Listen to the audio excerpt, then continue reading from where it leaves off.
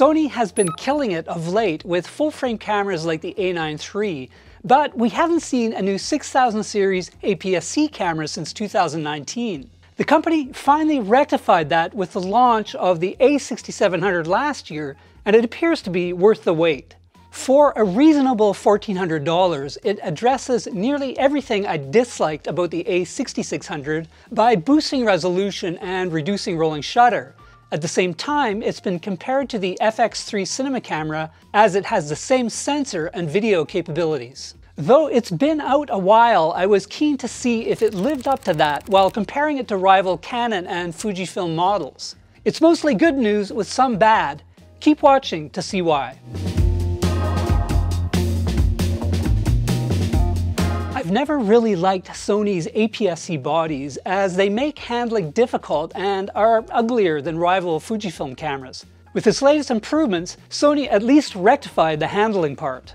The grip is larger and easier to hold, and there's a new control dial on the front, so it's easier to use the camera in manual modes. And it includes a dedicated photo, video, and S&Q dial, each with separate settings. It does lack a joystick though. Menus are a big step up too, with the improved system from recent full-frame models. The A6600 is also the first Sony APS-C camera with an articulating display, so it's better for vloggers. The relatively low-resolution EVF is a weak point, but it does the job.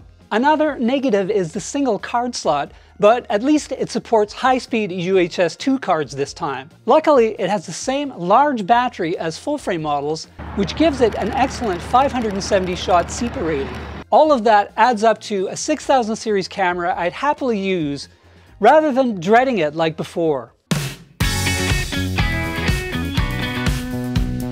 Performance is a mixed bag though. Lossless RAW bursts are possible at up to 11 frames per second, either in mechanical or electronic shutter mode. That compares to 15 and 30 frames per second for the similarly priced Canon EOS R7.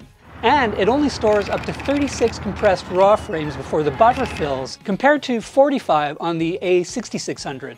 Rolling shutter was my main complaint before, but it's now much improved and about as good as you can get without a stacked sensor. It's still present though, so you'll want to use the mechanical shutter for fast-moving subjects, like propellers and trains. Fortunately, the autofocus is superb in continuous mode. You'll get reliable results even with fast-moving subjects.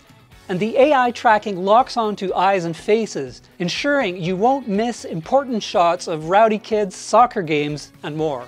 It also works with airplanes, animals, birds, cars or trains, and insects. Unlike Canon's auto system though, you have to tell the A6700 exactly what you're tracking. Once set though, it's unmatched. The 5-axis in-body stabilization is good but not great, offering 5 stops compared to 8 on the EOS R7 and 7 on the Fuji X-T5. Still, I was able to take sharp photos down to about an 1/8 of a second. With a new 26 megapixel sensor, the A6700 captures more detail than past 24 megapixel models. It's still lacking compared to the 32.5 megapixel Canon R7 and 40 megapixel X-T5. Colors are mostly spot on, but I still prefer Canon skin tones. JPEGs look good out of the camera, if a touch over sharpened. With 14-bit raw uncompressed files, I found plenty of room to adjust and tweak images, dialing down bright areas or adding detail to shadows. The A6700 is good in low light, with noise well controlled up to ISO 6400. Images are usable up to ISO 12800, but anything beyond that up to the 51200 limit is for emergency use only. It's best to emphasize shadow capture at high ISOs, as lifting those creates excessive noise. The A6700 is so far above its predecessor for video that it's useless to compare them. Rather, think of it as a cheaper, smaller FX3 cinema camera with the same image quality.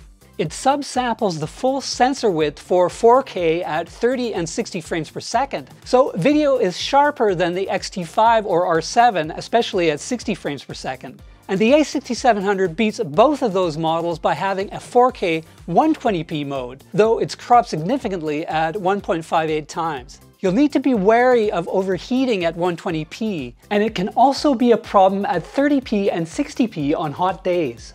Like the FX3, you can shoot all video modes with 10-bit S-Log3 capture. You can also load your own LUTs, either to make log footage easier to monitor, or bake it into the final image. Rolling shutter is still present, so you'll need to be careful with whip pans, fast subjects, and the like. However, it's far less bothersome than on past Sony crop sensor models.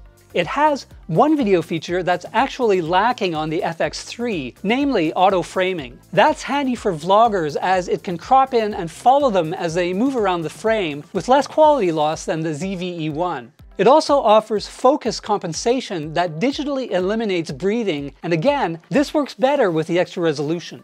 Stabilization for video isn't quite as good as the ZV-E1 though. The active mode is fine for handheld use and slow pans, but doesn't do a lot to smooth out footsteps and adds a small crop. As for video quality, you're seeing the same accurate colors and solid low-light capability as with photos. The 10-bit log options allow for plenty of flexibility in post, especially with contrasty images.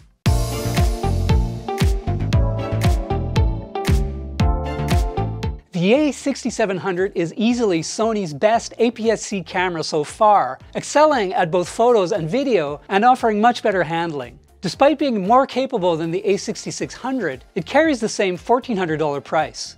As a photo camera, it's slower than the main competition, the Canon R7 and Fujifilm X-T5, so those models are better for shooting action. Sony's autofocus is slightly better though, and faster bursts are worthless if photos aren't sharp. As a video camera though, it beats its main rivals across the board. All told, it's a great option for content creators or hybrid shooters who favor video but do some photography. If that's you, I'd highly recommend it. Thanks for watching. If you enjoyed this video, please hit like and subscribe. And for more on technology, check out Engadget.com.